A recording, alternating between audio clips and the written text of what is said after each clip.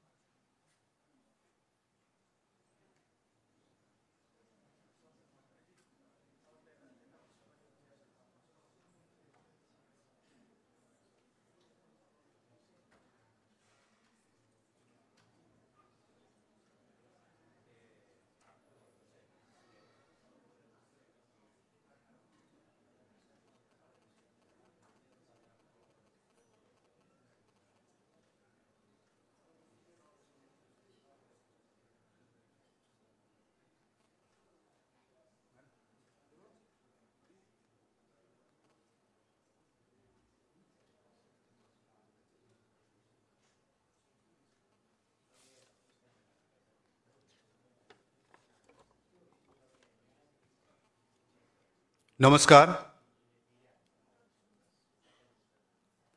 म मरे पनि मेरो जन्मभूमि Sikkim बाँचिरहोस्।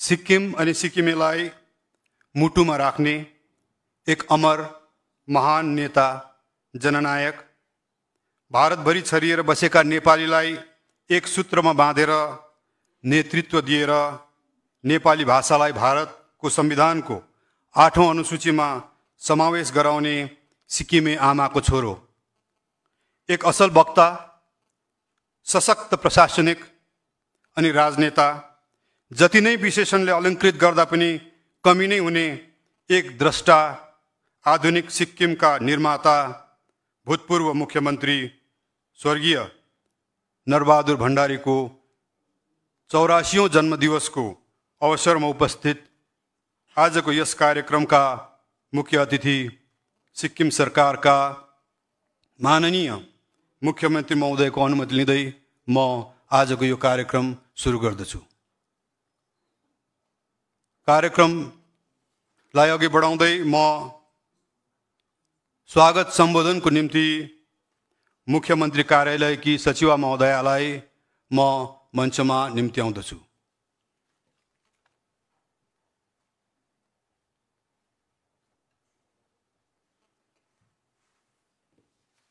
Thank you. Good morning. Namaskar. I would like to extend my warm welcome to the Honorable Chief Minister and Madam Krishna Rai. May I also welcome the Honorable Deputy Speaker, Honorable Ministers, Honorable Members of the Legislative Assembly and Members of the Parliament. A warm welcome to the Adhyaksha, Mayor, Deputy Mayor and Councillors along with the former MLAs.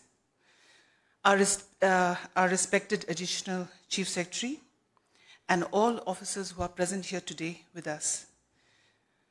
We are here today to honor the memory of the man hailed as the architect of modern Sikkim, the former Chief Minister, late Shri Nar Bahadur Bhandari. Sikkimese people shall always remain indebted to him for the legacy that he has left behind, that of Sikkim's significant multifaceted growth. To honor his lasting contribution to Sikkim and the Sikkimese people, the present government conceived 5th October, his birthday, to be celebrated in a befitting manner by declaring it as a gazetted holiday since 2019. Once again, I would like to welcome all the dignitaries and guests present here today on the occasion of Shri Nar Bahadur Bhandari Jayanti. Thank you.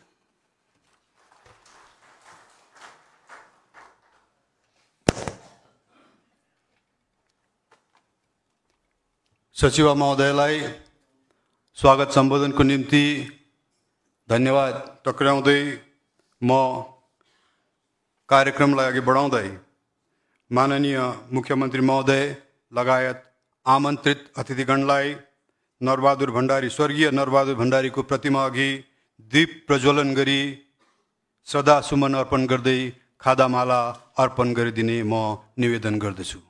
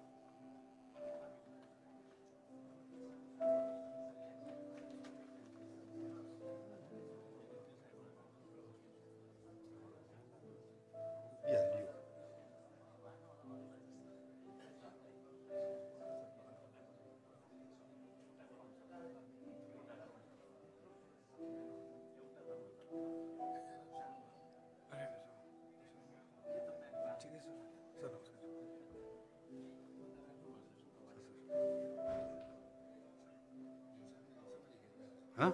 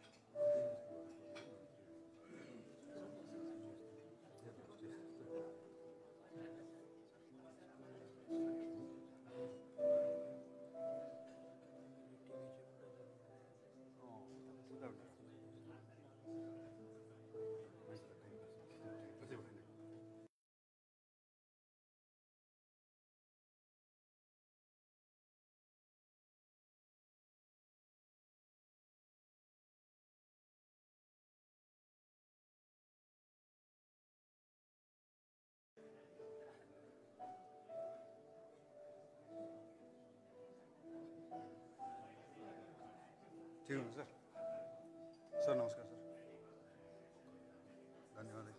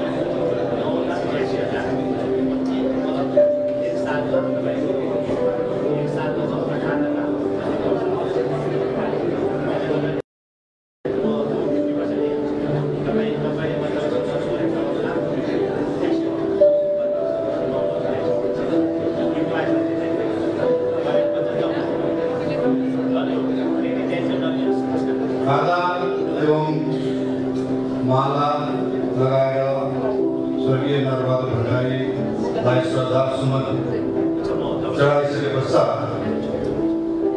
यहाँ सबैलाई पुनः आफ्नो आसन ग्रहण गरिदिने आग्रह गर्दै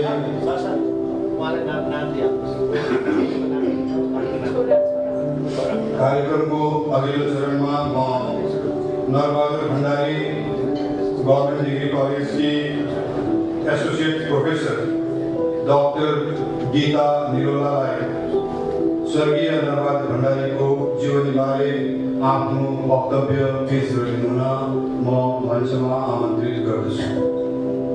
doctor Gita Nirola.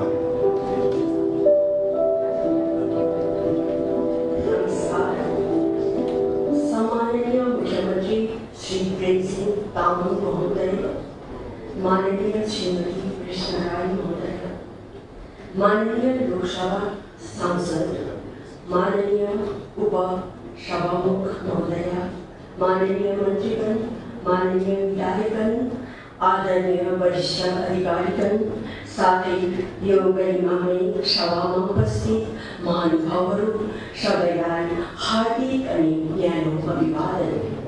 आज हामी यहाँ पूर्व मुख्यमन्त्री तथा एक दूरदर्शी नेता श्री नरबहादुर भण्डारीको जन्म जयन्तीको अवसरमा श्रद्धाञ्जली अर्पण गर्न भेला भएका छौँ।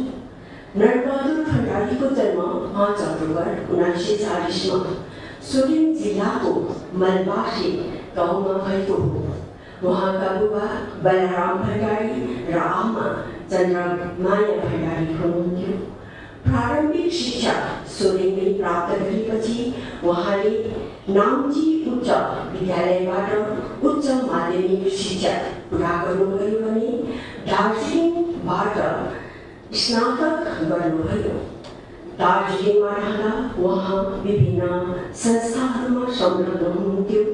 सङ्घर्षको एउटा उल्लेखनीय कथा भनेको उहाँकी आमाले शिक्षाको खर्च जुटाउन आफ्ना गहनाहरू बेच्नु भएको थियो, जो उहाँको जीवनको आधारशिला बन्यो। उहाँको राजनैतिक यात्रा शिक्षकको रूपमा सुरु भयो। आन्दोलनले उहाँलाई सक्रिय राजनीतिमा मोड्यो। सन् 1977 मा उहाँले सिक्किम जनता पार्टी स्थापना गर्नुभयो भने 1979 मा सिक्किमका पहिलो नेपाली मूलका मुख्यमन्त्री बन्नुभयो।